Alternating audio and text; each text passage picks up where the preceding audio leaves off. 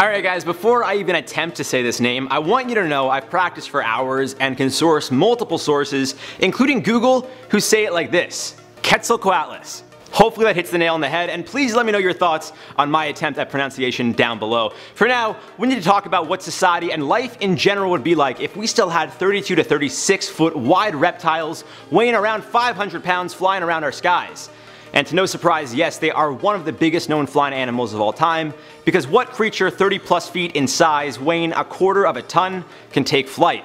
Apparently this one. Now I will say there isn't really much information on these things, and there is still a fair amount of debate regarding important factors, such as if these things could even take flight or would just glide around after jumping from a peak. Either way, today on Life's Biggest Questions, we're asking what if the Quetzalcoatlus didn't go extinct? What's going on, guys? Welcome back to LBQ. I'm your host for this one, Jared Bronstein, and today we're talking about the Quetzalcoatlus. As always, be sure to let us know what other videos or questions you'd like to see on our channel in the comments down below. And speaking about comments, stick around until the very end for some comment replies. For now, let's get right into this one. Now just to clarify, the Quetzalcoatlus is believed to have a wingspan ranging from 32 to 36 feet and is estimated to be about the height of a giraffe while standing, coming in around 18 feet tall. Still, this would be a pretty big reptile flying around our skies.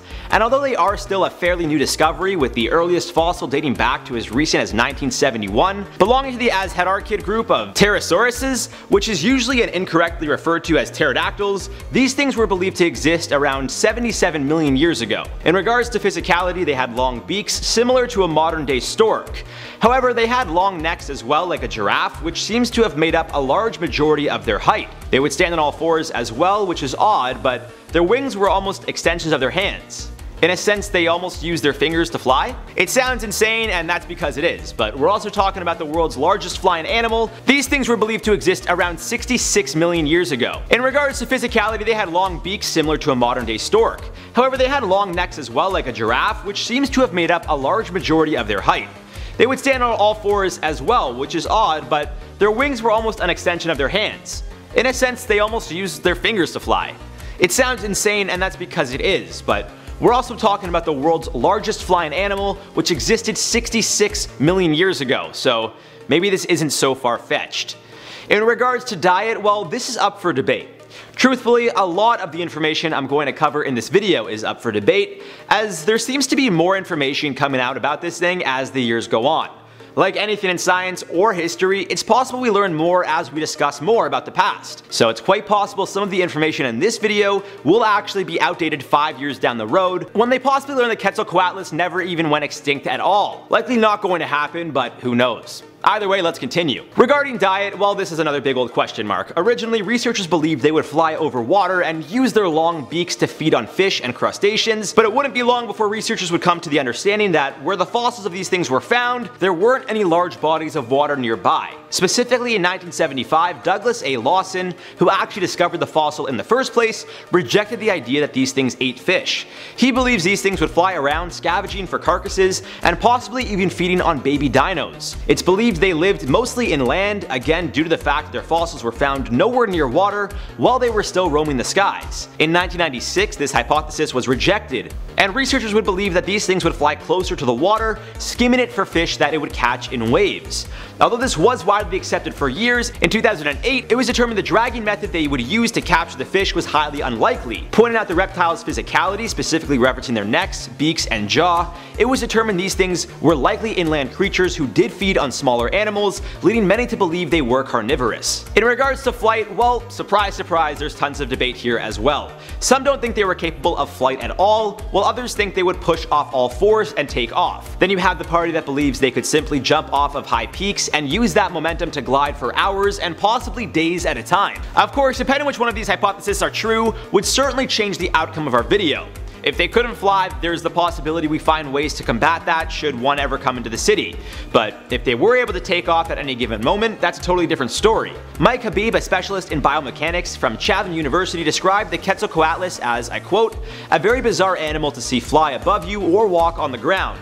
It would look like a strange amalgamation of a classic modern reptile, bird, giraffe, and bat all squeezed into one." And speaking on flight, both he and Mark Whitten, a paleontologist, believe these things had the ability to fly up to 80 miles an hour for a total of 7 to 10 days, as high as 15,000 feet. However, he explained that doesn't mean they necessarily did. Doesn't mean necessarily a specific number, just that it would be long enough to, say, cross an ocean. Although some agreed they can fly, they disagreed with the distance in which they could go. It seems the most widely agreed upon stance is that these things were able to fly long distances, fed on baby dinos, and although how they got in the air is still a big question mark, either by jumping off of elevated areas or using their own strength, while in flight they were able to increase their speed and altitude. So with all this in mind, what happens if they never went extinct? Well, we could be in some big trouble, but it seems only in remote areas. Odds are these things wouldn't fly around the city the way pigeons do because there would just be way too much going on. The noise, the people, the large buildings, it's just all so unnatural that these things likely wouldn't want any part of it. Although their fossils were found around Texas, as we know the world was and is a much different place than it was 66+ million years ago. So to say that if these things existed they would fly all over Texas would also be incorrect.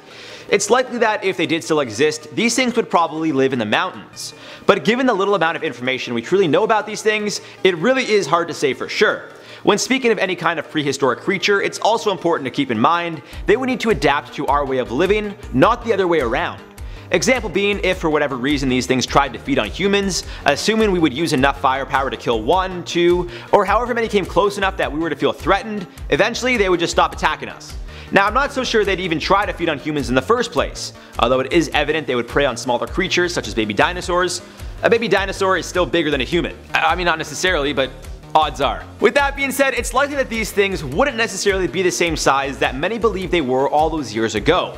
Again, back then it was a different environment, more oxygen on the earth, different temperatures, and even landscape. But the question at hand is, what if they didn't go extinct? This would mean that they did in fact find a way to adapt and they're currently living among us, we just don't know it yet.